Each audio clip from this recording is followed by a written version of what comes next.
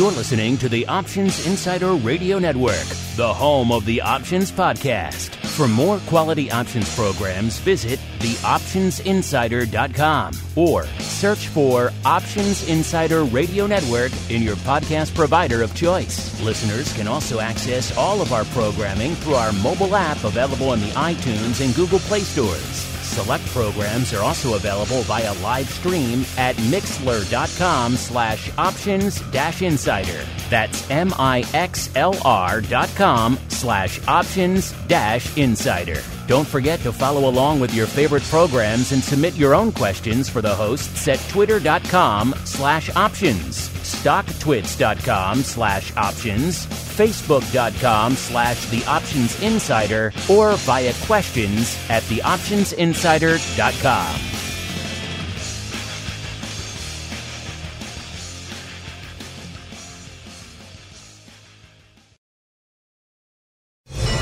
You wanted it, you got it. A radio program that helps teach you options trading inside and out, basic to complex. This is Options Bootcamp. Whether you want to learn how to protect your portfolio, generate income, or even become a master of volatility, the Options Bootcamp drill instructors will break it all down for you. Options Bootcamp is brought to you by NASDAQ. From its inception, NASDAQ has been an innovator and agent of change in the financial markets. It's in our DNA. From the development of electronic trading to our drive to bring enhanced functionality and world-leading technology to our suite of 6 options exchanges, we exemplify customer focus, consistent technology, and streamlined solutions. NASDAQ, tech forward, leading the U.S. options market and continually rewriting tomorrow. Now, let's get you into peak options trading shape. Here are your Options Bootcamp drill instructors, Mark Longo, Dan Passarelli, and Jill Malandrino. All right, everybody, that music means it is time once again for your weekly educational fix here on the network. Yes, it's time for Options Bootcamp. My name is Mark Longo from theoptionsinsider.com, as well as, of course, from this fine network upon which you are consuming this program right now. If you're liking the show, and I see a lot of you are, which we're very thankful for. Glad you guys really liking the return of Options Bootcamp. Make sure you head out there to your platform of choice, wherever it is, iTunes, Stitcher, wherever you get it, YouTube, and leave comments, leave reviews so other people can continue to find this program. As we're going to see in a little bit, options education, perhaps more important than ever out there these days. So keep those reviews coming so new people can continue to discover this program many years after its launch. We love all of you guys, all the new folks who join us, welcome. And of course, keep those questions, comments coming. We do love to hear from all of you out there. And let's see who we're going to hear from today on the show. First off, joining me, my compatriot here in all things Options Bootcamp drill instructing, the black-hatted one himself, Mr. Dan Passarelli, the founder of Market Taker Mentoring, as well as the author of 1 or 2 options books out there. Mr. P, welcome back to the program, sir. Hey, Mark. Always great to be back. Excited about today's show. Yeah, it should be a fun one. And also joining us, holding down the NASDAQ hot seat, is a newcomer to Options Bootcamp, even though he has been on the network in the past. Even though it's been a while, I think, since he's been on with us as well. He is Eric METZ, the Chief Investment Officer over there at SPIDERROCK Advisors. Eric, welcome to Options Bootcamp. Appreciate it, Mark. Looking forward to it. And Eric, I know you've been on the network before, but this is your first time on Options Bootcamp. And as we've said before, there's a huge influx of new people discovering the show in these crazy, turbulent times who probably aren't familiar with you or SPIDERROCK. So give them a quick overview of your background in the option space and what it is you guys do at SPIDERROCK Advisors. Sure, great. Personal background, been in the industry about 20 years. Began on the floor of the CBOE with a local firm here called Chicago Trading Company. Navigated the proprietary community of Chicago volatility trading for quite some time, and then founded SPIDERROCK Advisors to really bring solutions and derivatives-based strategies to retail and private wealth.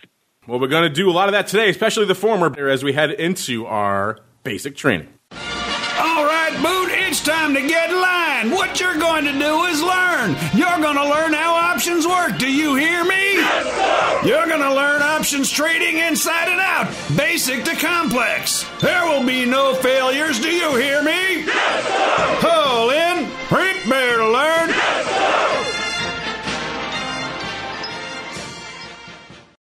I do love that intro, especially around this time of year. It gets festive, makes you think about 4th of July and all the holidays out there. Maybe those holidays are a little bit less festive these days.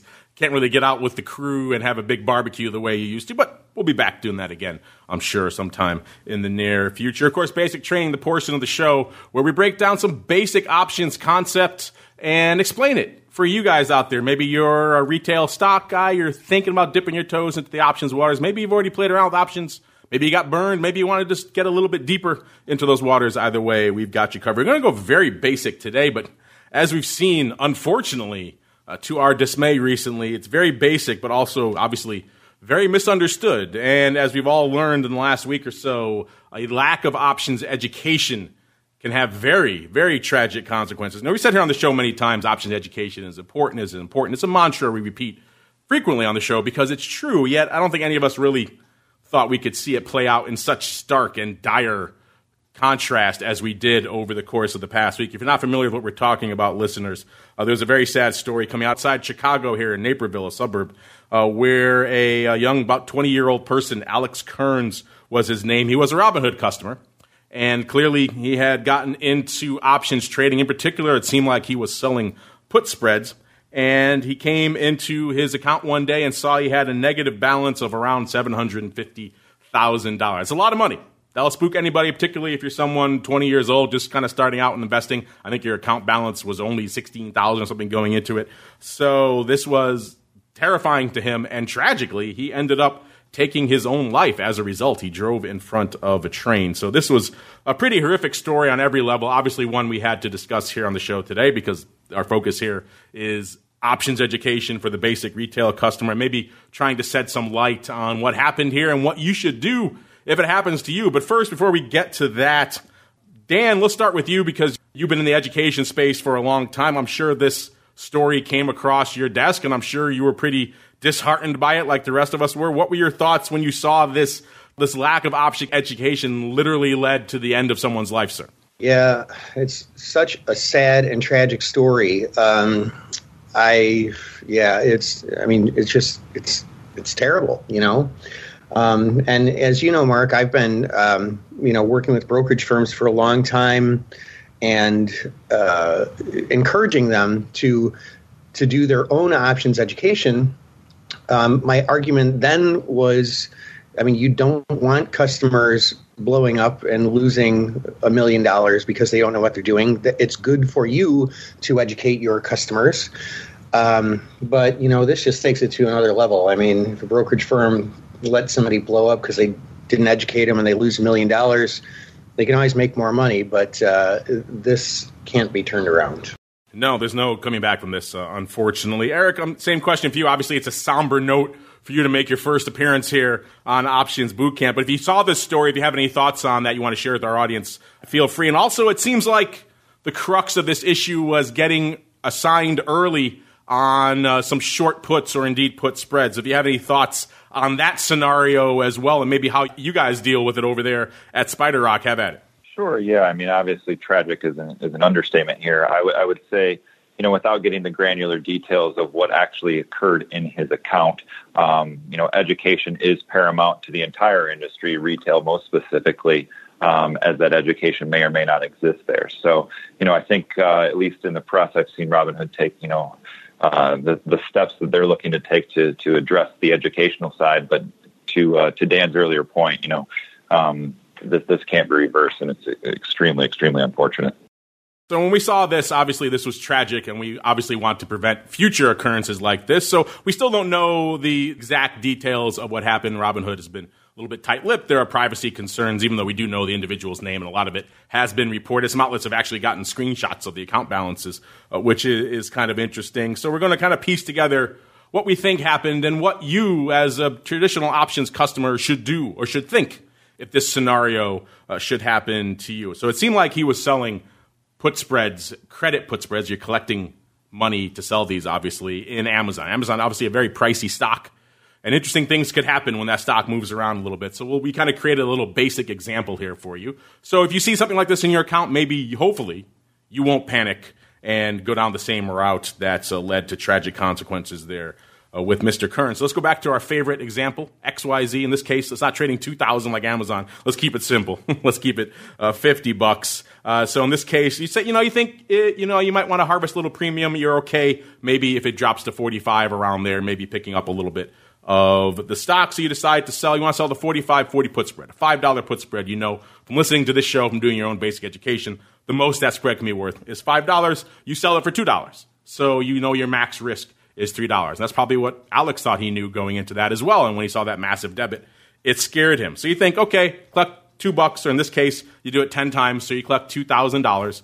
Remember, that's $2 on 100 contracts, so it's 2 times 100, and then times 10 because you're doing it 10 times, so total of $2,000. And you're going to get some sort of credit of that amount to your account. You're not going to get all of it right away because your broker's going to hold on to some of it in case something else happens, but you'll see some sort of credit to your account. You think, okay, that's good, and if it drops, the most I can lose is $3,000. And then you go off, do something else, and over the next few days or a week or so, let's say XYZ drops a little bit, drops to like 47. And then someone decides they got to get the heck out of Dodge. They got to exercise their puts early. It's a fairly rare scenario. You're not going to see this very often because there really aren't a lot of good reasons to exercise an option early, let alone a put. You see sometimes on the call side, you want to buy a stock to capture a dividend. But outside of that, exercising a put early, usually it's a bit of a panic move. Usually it works out for you, the person who's on the receiving end of this. But let's say in this case, someone panics and they exercise those 45 strike puts when the stock is still above it. Stock is still 47.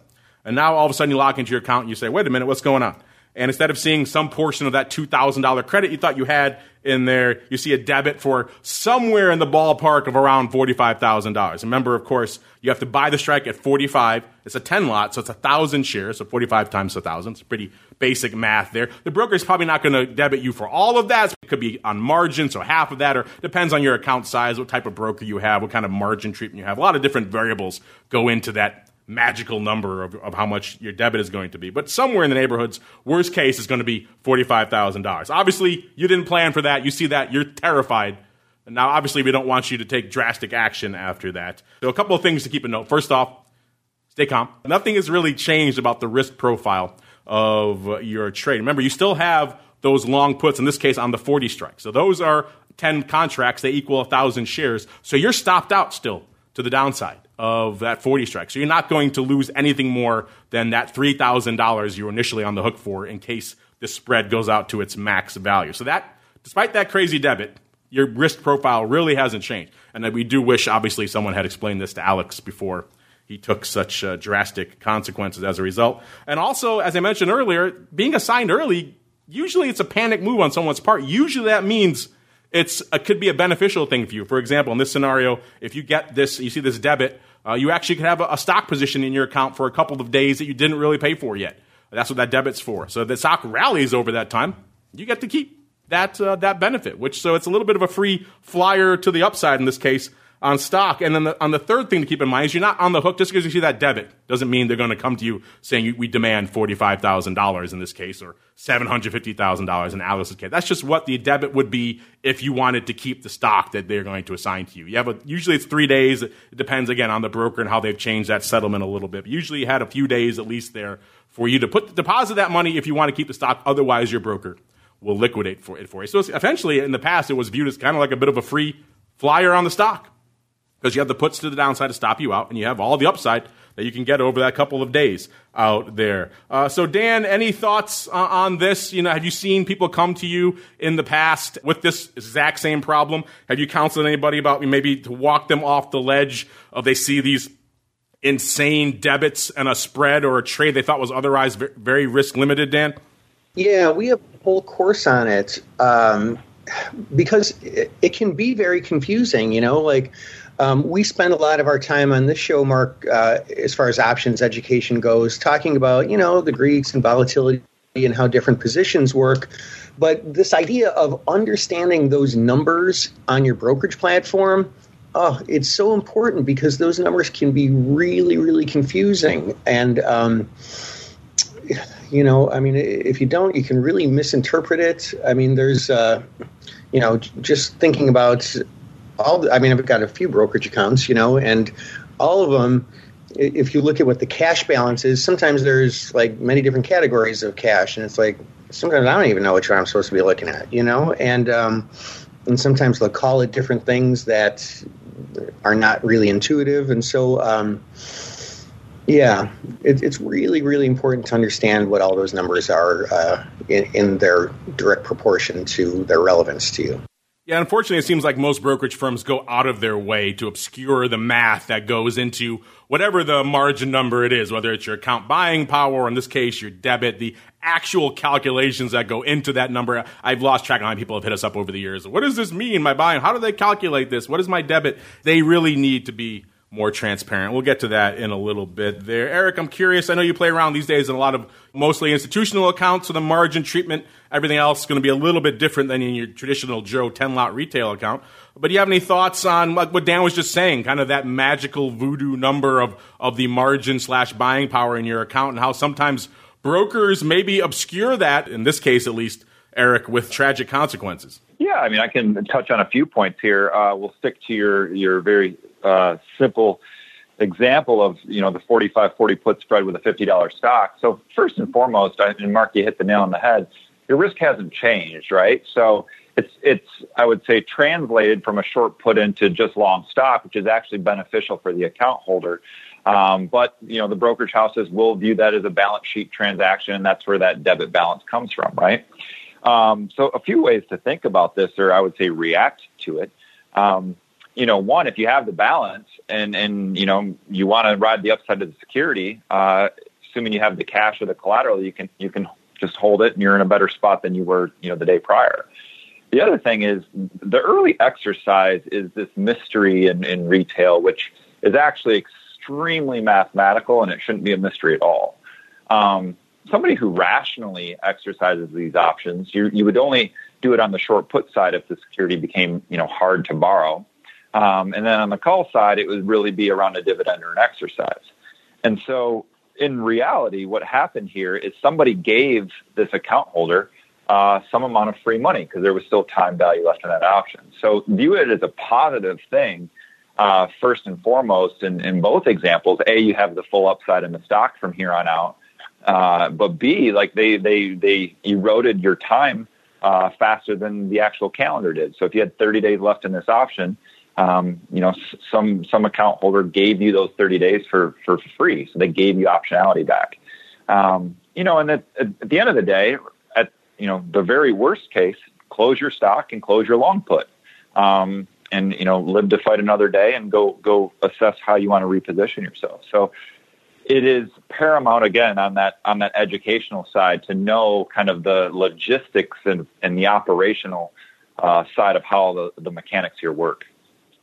And that's the ultimate tragedy of this. You're right. He was gifted this position effectively. He had a free swing at the bat to the upside in the stock, at least for a couple of days. You're right. He got all of his time premium accelerated. That's another reason why people don't traditionally exercise their options early, listeners. Remember, options have that time premium, the volatility premium, interest rate premium, all those things that are baked into the extra amount beyond the intrinsic value of the option. When you exercise an option early, you lose all of that. All you're getting it for is that intrinsic value. So there's really never, as Eric alluded to, a mathematical reason to do it outside of exercising calls early to capture a dividend. So on the put side, again, it's usually some sort of panic move or it's a forced liquidation or something along those lines, usually things that tend to be beneficial to you. So if someone had bothered maybe to explain that to this poor gentleman here, maybe circumstances would have been different. He could have said, woohoo, I got this little free flyer, or at the very least he could have closed everything out without really taking additional loss, and yet he saw that debit and tragic consequences unfolded here. So obviously this is a horrible scenario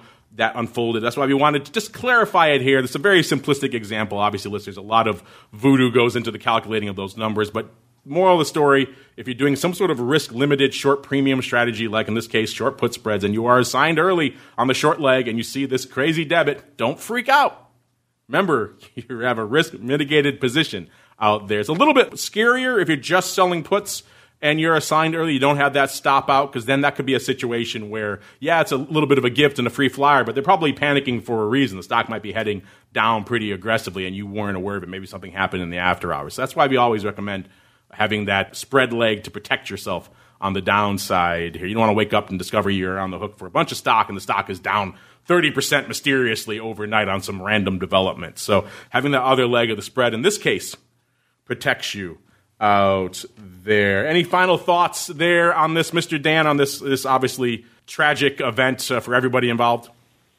No, yeah, Eric has such a great explanation. It's just you got to understand this stuff, man. It's money is something you can always make more of, but it's important. People can lose their life savings, and that kind of thing. So if you want to drive a car, you go to driving school, like anything, any other dangerous thing that could benefit you as being an asset to you, but also has a dangerous side to it. We know we should take classes on and we should learn how to use these things. And this is no different. Options are a wonderful tool that can help you really control your risk. But, you just got to train, get some training.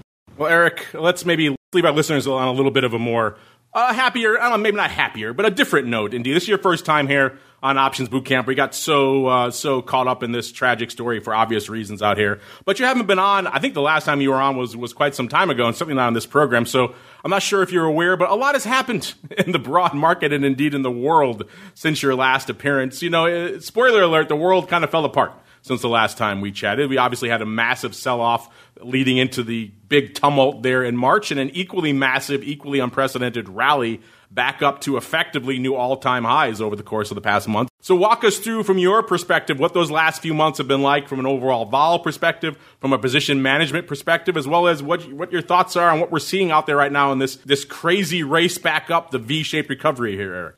Sure, Mark. No, it's interesting / roller coaster / tumultuous, all words that describe it, but not accurately enough.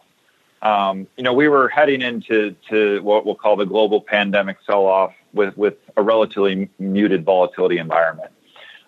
When you get a regime shift involved such that we just had, you have to put it in context of what historically that looks like. And one of the biggest, I would say, fun facts that we've gathered in extracting data over the last couple of months is it took roughly 14 business days to sell off in 2020 during the global pandemic, what it took almost 200 days in 2008. And from a volatility perspective, that's just speed of sell-offs, right?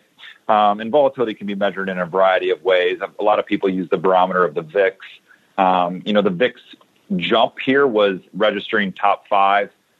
There were actually the largest percentage move, I believe, was January, February of 2018, so somewhat recent. But I'll categorize that as a structural event, not a macro event. So it's been a huge regime shift. I think the volatility environment is here to stay for a lot of macro reasons. I mean, the virus itself is coming out with statistics, and the ambiguity surrounding that is just massive. Nobody can actually forecast this with any degree of certainty, which will then translate into, volatility persisting in the market for some time. But then, you have other backdrops, and Mark, you mentioned V-shaped recovery. Like, why did the V-shaped recovery happen? Well, the government stepped in a variety of sorts, both fiscally and monetarily. And when you see that, right, calculating the effect of that is also difficult, and people's models have variation to them. So you have this confluence of factors that are going into people's forecasts, and the forecasts just come out drastically different, whether it be earnings on the S&P, whether it be earnings on Microsoft, or whether it be, what government programs and stimulus effects actually have to people's bottom lines and what that does to bankruptcy or default rates. So the macro climate is, as confusing as I think any professional or retail investor has seen probably in their investing lifetimes. And, what the result of that is volatility. So, selling calls to produce income to take advantage of heightened vol. Skew which is a relationship in, different strikes, is all over the board on any given day. So there's a lot of opportunity from a trading perspective. But structurally speaking, the volatility is elevated. I don't see it dissipating anytime soon. And, try to build a prudent portfolio using that as a tailwind for you, I think is where we make our livelihood. Well said, sir. Unfortunately, that music means we've come up against it. Eric, I want to thank you for joining us. I promise we'll have you back on happier circumstances on another episode of Options Bootcamp. But we'll also get to more of your questions coming up on your next episode. We'll have a whole mail call palooza, listeners, so don't worry. But obviously, there were reasons why we had to focus on this week. If you guys have questions about all this kind of math and how it unfolds and this kind of early assignment exercise type risk, hit us up. You guys certainly aren't shy of doing that, and we'll try to answer them in future episodes out there. But before we go, let's go back around the horn. Eric, we'll start with you as our guest. If folks are intrigued by what you guys are cooking up over there in SPIDERROCK, where should they go? What should they do? Sure. I mean, our website does a pretty good job of outlining kind of where we traffic and kind of our strategies and services. www.spiderrockadvisors.com. And, looking forward to hearing from you should you have an inquiry.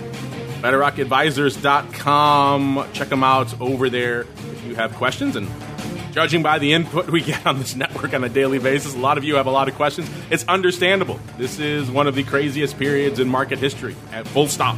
So if you don't have questions, I'd be a little bit surprised. Maybe if you do, you want to hit up Eric and the team over there at SPIDERROCK. They can help you out. Or you can also go to the black-hatted one, Mr. Passarelli, sir. If folks are intrigued, they have questions, and we all know they have a lot of them these days, and want to hit you up at Market Taker, where should they go? What should they do? Yeah, I'm always glad to help. I definitely have people occasionally who listen to the show and email me with a question. If I can help in any way, you know where to find me. You can email me at dan@markettaker.com. You can head on over to our website, markettaker.com, hit the Contact Us link, and glad to help. Check them out, markettaker.com, to learn more. At the very least, listeners, before something tragic like this occurs for you, if you have a serious question like this, hit us up. We'll try to, quite literally in this case, walk you off the ledge and provide you with a little bit of information on what's going on, hopefully, in your account. And on behalf of the Black-Hatted One and Mr. Eric Metz and our friends over there in NASDAQ land, and indeed myself, I want to thank all of you out there for downloading, streaming, subscribing, for listening live, for sending in those questions. Don't worry, we'll get to more of them next time. And in fact, we'll see you back here next week for more Options Bootcamp.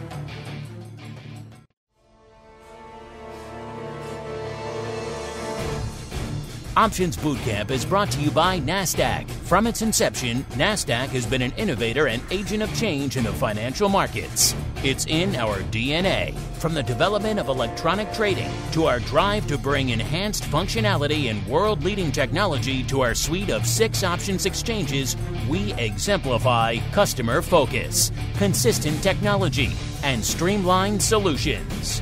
NASDAQ. Tech forward. Leading the U.S. options market and continually rewriting tomorrow. You're listening to the Options Insider Radio Network, the home of the Options Podcast. For more quality options programs, visit theoptionsinsider.com or search for Options Insider Radio Network in your podcast provider of choice. Listeners can also access all of our programming through our mobile app available in the iTunes and Google Play stores. Select programs are also available via live stream at mixlr.com/options-insider. That's mixlr.com/options-insider. Don't forget to follow along with your favorite programs and submit your own questions for the hosts at twitter.com/options, stocktwits.com/options, facebook.com/theoptionsinsider, or via questions@theoptionsinsider.com.